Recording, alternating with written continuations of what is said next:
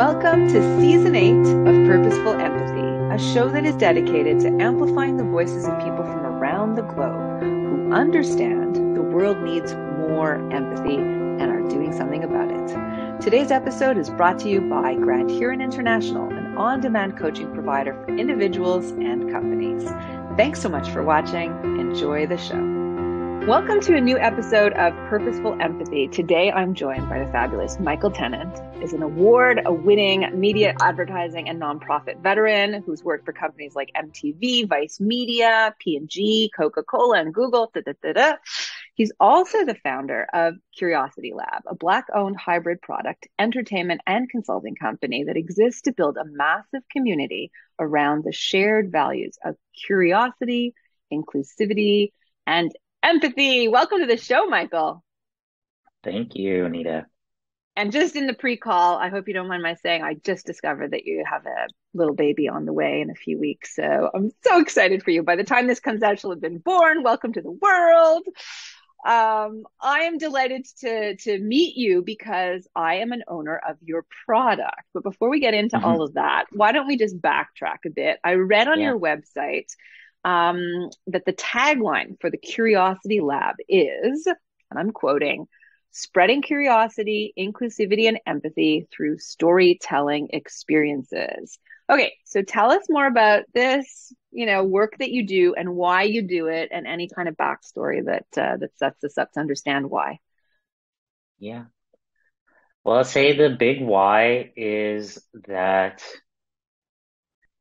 we believe that people are working through their own realities of trauma and fear that keeps us from connecting to ourselves and to one another. It keeps us divided. And, in 2018, actually, in America, we're approaching the midterm elections again. But in 2018, we're approaching the midterm elections, and we'd done a values exercise alongside our interns, and we came up with empathy, curiosity, connection, compassion, and decided to take on a mission together through that lens. And we came up with divisiveness as the mission that we wanted to fight, because we'd seen in our circles, whether they were friends, family members, liberal or conservative, they all had the energy of fighting and divisiveness rather than of understanding and curiosity. So today, through that moment and deciding to take on that mission and stumbling into a product, which was actually just a tactic in a campaign back then, but we created this product that ended up being quite sticky. 100 of them, 100 of Actually Curious, the conversation game, sold out in a week. And we've just been following our values and the signs ever since. Ah, that's beautiful. And so tell us a little bit about these cards, Actually Curious. I'm the owner of, I think 3 packs. I think now you mentioned you're coming out with a 5th. So how does it work? Yeah, so the original game that we made in 2018, which is the white deck, the Actually Curious Curiosity Edition, is based on the science and psychology of connection and trust building. The way it works is there are 4 colors with 4 unique eye shapes on the back. On the blue, questions like, I wish I could share blank with humankind. These are icebreakers. These are questions that should be easy to ask a stranger. So the eyes are closed there to indicate that they're the lightest.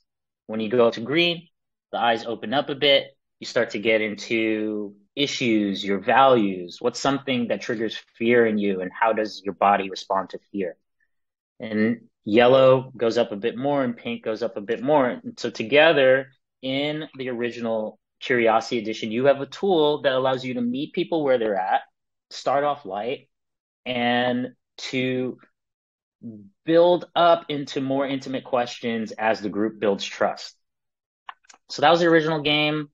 Like I said, we made 100 and they sold out right away. But actually, as you get into that game, if some of your listeners buy the Curiosity Edition, you'll find that some of the topics get pretty intense pretty quickly. So essentially every game that we have created since plays a strategic role in furthering empathy, lowering the bar, allowing people to feel more comfortable getting vulnerable, or even to confront the really, really difficult conversations. So the second deck we released is the Happy Hour edition, which is kind of a cheeky way to get in front of people who are looking for a party game. And it's a great party game. It's a great date night game, but it also, it's based on the questions that help us explore what makes us happy naturally. And these questions really were important to my own personal healing, which we'll probably get into a bit as well. The third game we did was the Culture Edition, which was right before the election year, and we wanted to have a game that met people at water cooler talk, icebreakers around the culture, the entertainment that we enjoy, and then allows them to get comfortable before going into the more deep decks. And then on the anniversary of the death of George Floyd last Memorial Day, we released the Human Rights Edition, which was curated alongside 50 thought leaders across different disciplines in human rights to make sure that we could really leave no topics unexplored, especially for those of us who really consider ourselves empaths or consider ourselves on the front lines of these fights for inclusivity and mental well-being. Well, this is a tool that even helps us explore our edges and our biases and our areas of growth. So yeah, like you mentioned ahead of time, we have been listening to our consumers.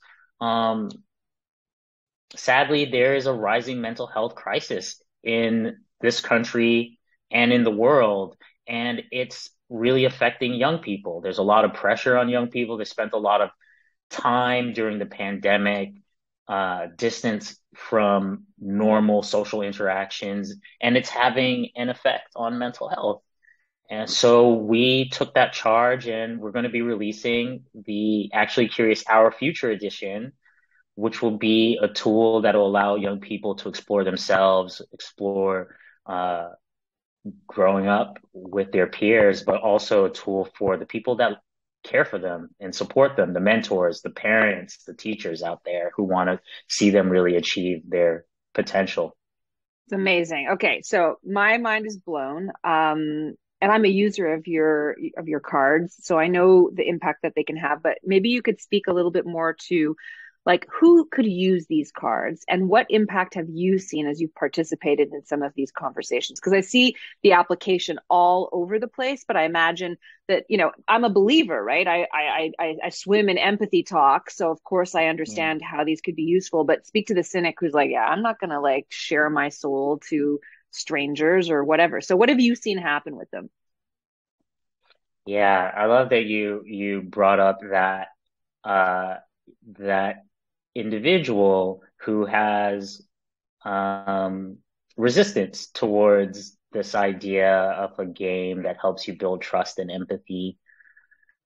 You know, we've taken it upon ourselves to have empathy for that individual and to try to understand what their life experiences might be, what some of the fears or apprehensions, or maybe even uh, some of the judgments or anger that might be real for them. So we kind of take a perspective of radical empathy and compassion. We really believe that everyone has the capacity to deepen in empathy. So part of our mission, our way of showing up every day is believing in everyone.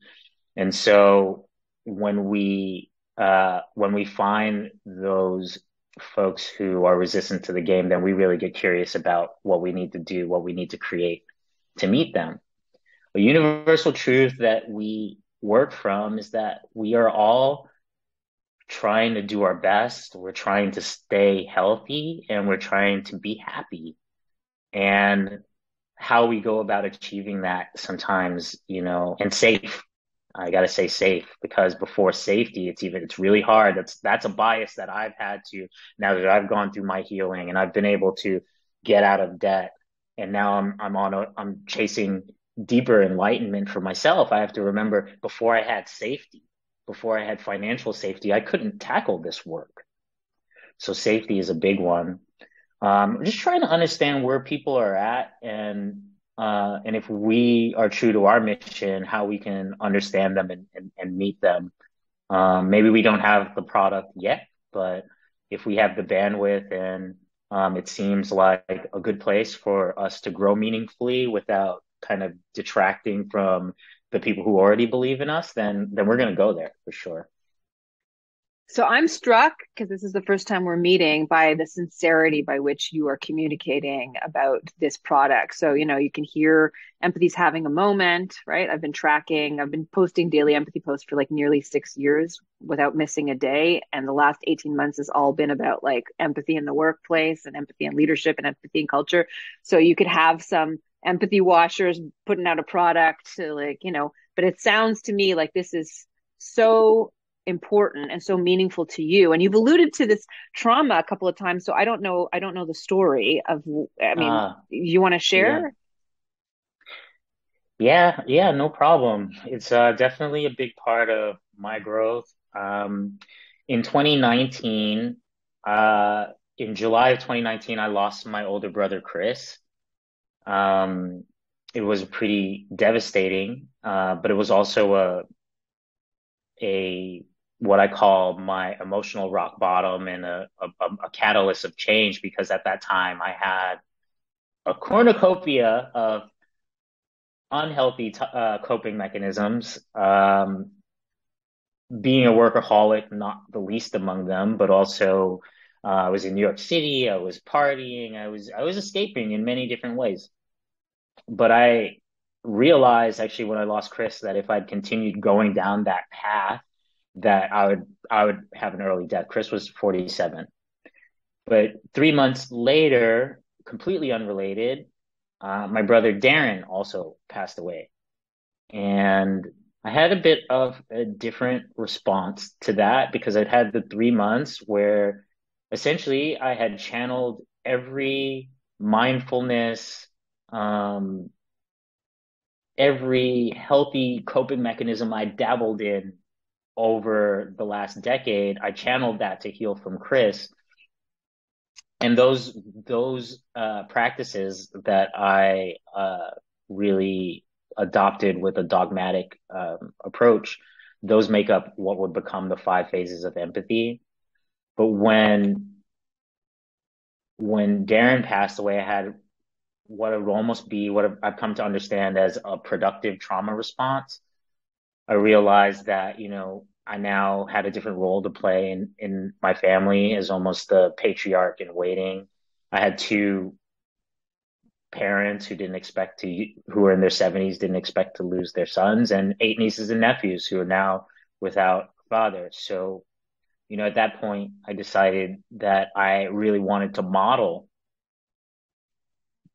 the type of man that I could be for my family and for my nieces and nephews. And, that came out in some different ways. I definitely created the capacity to show up more for my family, to be there for what was a really difficult healing process.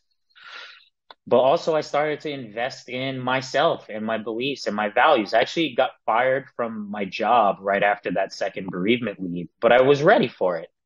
I was anchored in my values and I had the voice of my two brothers, one who really believed in Actually Curious and had contributed to the Kickstarter and he shared it with his friends and he said, Mikey, believe in this, keep going. But also a conversation with my brother Darren, the second one who passed away. We had at times a confrontational relationship and we had a call where I just kept retorting with questions till he surrendered. And this was not with a card game, but this was through the card game, perhaps. And he said, okay, I get why you keep asking me these questions. And he said, and this was the first time that I even started to think about myself as someone who might have skills in holding space for people and helping people have a gentle, compassionate partner in exploring where they want to go, what they want to uncover or let go of. Because Darren said, "Hey, I think you have something. I understand what you're getting at here with these questions. You can stop asking me questions now, and I want you to keep going." And that was just months before I lost it. So, um, yeah, after that loss and after all of that grief and learning how to heal from it, I knew that this card game and the work that I had done, although I hadn't formalized it into the five phases of empathy, was going to have an impact in the world. And with the 2020 elections coming up, I decided to go out on a road trip and ask people to hear my story and to play the game. And at the end of that road trip, which was the beginning of the pandemic, the card game was in 75 stores from New York down to Florida and across to LA, across the southern border. So, yeah, I would say grief had a lot to do with Actually Curious being where it is at this moment. I'm so sorry for your loss and for your family's loss. And I have never heard the phraseology productive mourning. Is that what you called it? Productive trauma response. Productive trauma response. I've heard of post-traumatic growth, but I'm so sad that you had those losses. And I just feel that the work you do has so much purpose, especially since you hear the echoes of Chris And and Darren, Darren's yeah. voices. Yeah. Thank you for sharing that. Sorry, I wasn't ready. I think you had mentioned something about debt, so I made the false assumption that you were going to tell me a story about debt, and I was kind of gathering my thoughts here. That's powerful. That is so powerful, and I can imagine because I teach at McGill. I teach undergrads, and we do something called the public narrative, which is a tool that a guy at Harvard named Marshall Gantz developed. So he started his undergrad and then 30 years later came back and finished it because he was busy with a bunch of different social movements. Mississippi boycott, bus boycott, then the grape growers on strike in California, and then the Obama 1.0 grassroots movement. Like he's a mass mobilization guy, and the tool that he uses is called public narrative, which involves telling the story of self, story of us, story of now, which can be done in like 3 minutes, right? Where you share a little bit about yourself, you connect how we are the same, and what can we do together.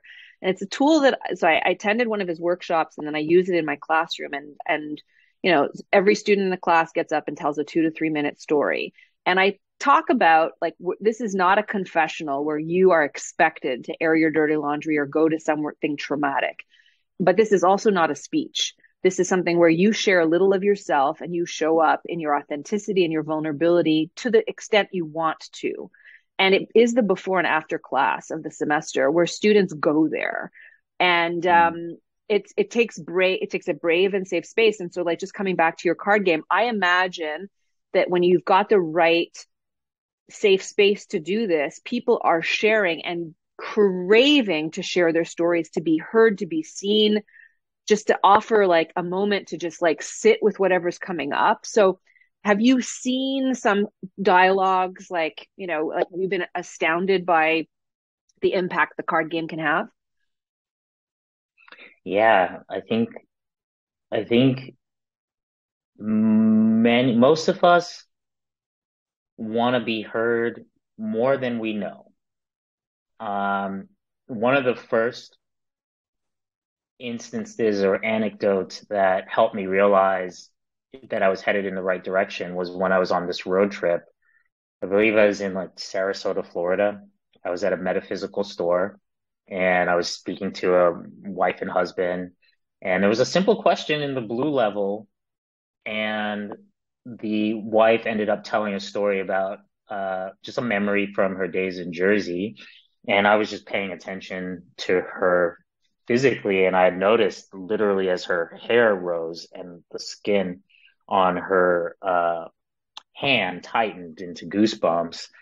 And then mine did as well, because I looked down at mine and I realized we were having the same physiological response. And I didn't, I went home and did research on empathy and physiology after that. But that was the first time I realized that and she cried, and we had just met, and she said she hadn't thought about that in years. And this question had given her the safe space and the context, just being an unassuming question to tell a story. But the container, I guess, was safe enough that she actually got to the emotion that was underneath that story, which doesn't always happen in the first couple goes of playing the game. But we also have done this work in various sectors. So we've now, 2021, we spent a large part of the year heavily doing corporate workshops. We believe that empathy and the need for empathy is a total market issue, mainly because we all touch someone who works. And workplace culture has such toxicity, not only from the most egregious offenders, but sometimes just even embedded subtly in the culture of shame around needing rest, the culture of competition, um, rather than a culture of being in it together. I really loved what you shared about uh, doing empathy work alongside other empathy experts and on doing that programming that exists in us because we've come up in a society that competes. And so sometimes even for us, I think that there's conscious work to be done there. But we spent the large part of 2021 in organizations. We spent 9 months at an advertising agency in Boston. We did work with NASA. We did work with Johns Hopkins Nursing. We did work with Stanford Psychology and their Alcove initiative to install a youth mental wellness infrastructure in America.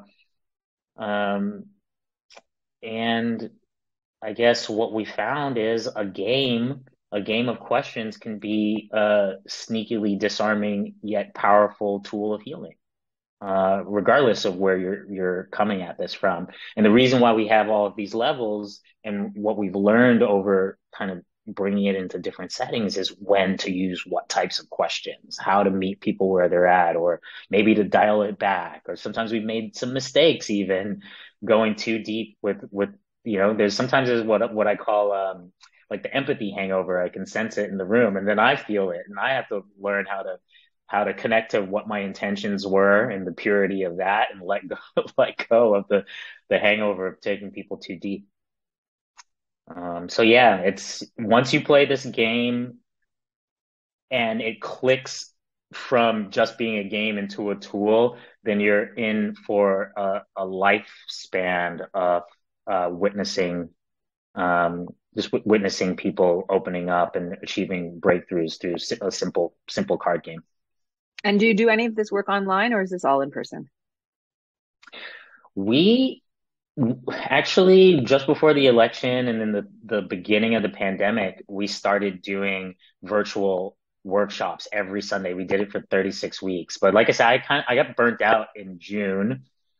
I don't know if you noticed this up north, but it was almost like such a fervor for inclusivity work and empathy work that it was almost like an adrenaline pulling people forward.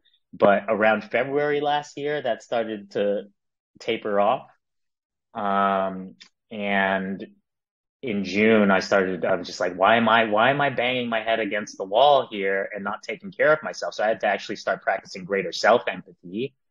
Um, so we do a lot of virtual. A lot of times we do the workshops virtual. We've had a wonderful opportunity to do more in person. We just did one in at the Lincoln Field for the Lincoln Financial Group team, marketing team, which was phenomenal to be in a setting like that, doing this work that literally I was home healing and broke and just investing in our values, giving the game away via PDF. And I wrote the 5 phases of empathy then with the belief that one day I'd have the opportunity to be in the room with executives and take them through the 5 phases of empathy.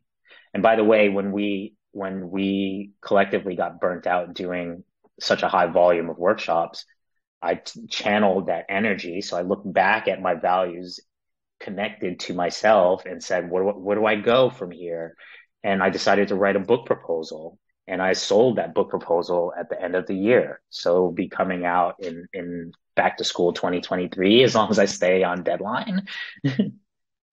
Well, offline, if you want some feedback on what my process was like, I'm happy to have that conversation. Congratulations. What's the title?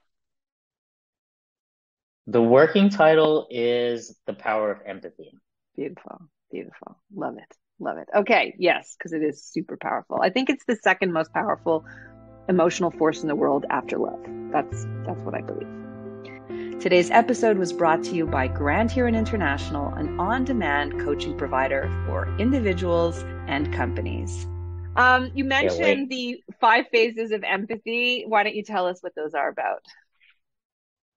Okay, so the 5 phases of empathy is essentially the model that underpins our process of personal and organizational transformation through empathy. It starts inward with the person and strengthening greater self-awareness and ability to not only recognize, but to be with difficult emotions.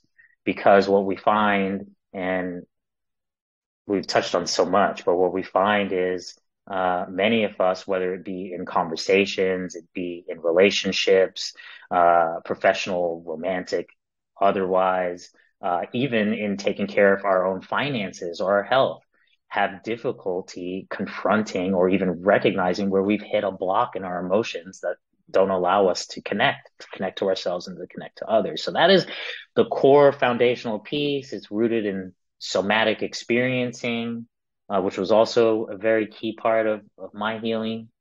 And then it works its way out. So phase two is the importance of intention.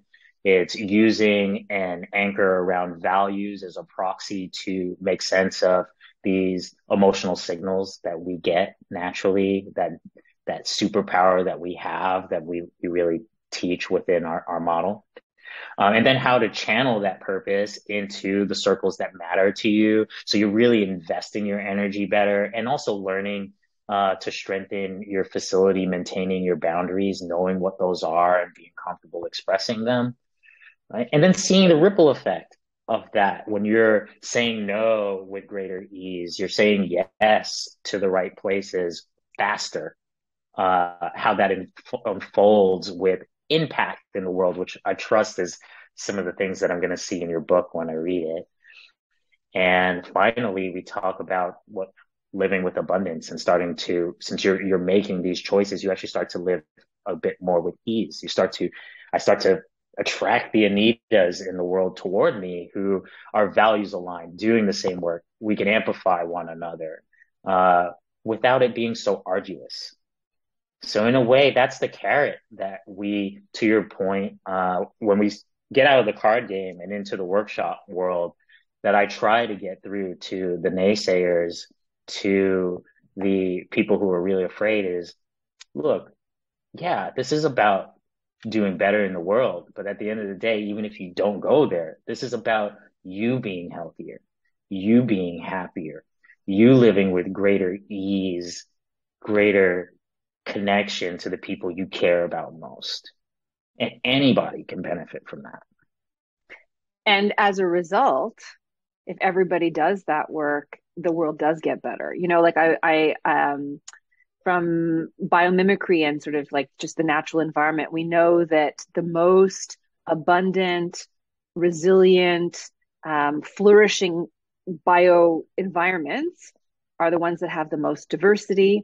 Because if everyone is allowed to become, their best plant, their best tree, their best root, their best mushroom, and they all live in the same ecosystem together, and everybody's got a role to play, and everybody's amplifying each other's like generative capacities, everything flourishes. So I think Yeah. what you are writing and what you are working on is so important, and I'm sure it's going to be a very successful book. So that is Thank very, you. very powerful. So Michael, I want to ask just a penultimate question before I get to the last one, which is like, Okay. what did you study? Like, what's your path before you becoming this thing? Like, I'm curious because I can't figure it out. Yeah. It's actually a question that used to give me a bit of fear answering ever since the New York Times dubbed me an empathy expert, and I've conveniently taken it. Um, I studied economics and philosophy. That was my major. And I was a media and advertising refugee. That's what I did, storytelling for brands. But really where it all crystallized or came full circle, the philosophy work with the empathy, the neuroscience is after those losses. So I really am autodidactic in terms of deepening my expertise in empathy. Um, but I think I'm also coming from this perspective that I really want these tools to be in everyone's hands. The reason why we're focusing now on young people is we think I didn't have tools of understanding the signs my body was telling me of what I like and what I don't like, what I'm afraid of, what I'm energized by, or even what my values were. I didn't have that till well in my 30s. Imagine young people growing up with those tools and the impact that they can create over a lifespan of living in alignment with their beliefs and their innate sense of safety and belonging. 100%. I totally agree with you. Totally, totally. And they're craving it. They're craving it. They're craving the sense of belonging that like does transcend all the social media platforms. Because however connected they feel, the real connection is so lacking. I sense. I've been teaching for like a decade and I've seen it just kind of sharpen. So I love asking the question, Michael, to my guests at the end of our conversation. And it has been so lovely to meet you. And I'm so moved by you. I also am always such a refreshing thing to speak to somebody who has a cadence that's much more thoughtful and slow than mine is. And I'm always reminded, like, why don't I breathe more and just slow down, Anita? So I just want to recognize that, and I appreciate that about you, Michael. Thank you. Um, can you think of a time in your life when you were on the receiving end of empathy, what I call purposeful empathy, where you know somebody was there on purpose, extending an empathic embrace, and what that meant for you? I was prepared for this question, but as you were answering it, just like a kaleidoscope of people and experiences have entered my head because there are so many, and especially when you really start to focus on empathy for yourself and how that can manifest for others, then all you see is those moments where the human capacity for empathy shows up. But the person who's been on my mind a lot of late is a gentleman who I met actually through social media. Uh, I always like to think about this because we think about all the bad that social media does, but social media has connected me to some, especially as an introvert, to some really wonderful people over the last uh, life, but also particularly over the last 3 years. But right after my brothers died, and I was trying to figure out whether people would believe in me and what I needed to share, and whether this calling of investing in individual well-being of Black men in particular, but starting to see how we as a human species kind of are dealing with some of the same underlying traumas. I met a gentleman named Kevin Wilkinson. He is a coach, he was a coach and psychotherapist, and was seeing his messages on Instagram. He he's a Black man, and at the time, I was really looking for someone who looked like me and sounded like me, who was doing this work, who could help create that safe space for me to deepen and help me deepen in my own exploration. And I reached out to him cold, which I was always very afraid to do and would put many blocks around reaching out to someone and feeling worthy of their response. And I reached out to him. I told him what had happened to me and my family, and I told him what I was trying to do. And he agreed to meet with me. He coached me for over 2 years for free before everything started to turn around. But he died last June. He died of a massive stroke.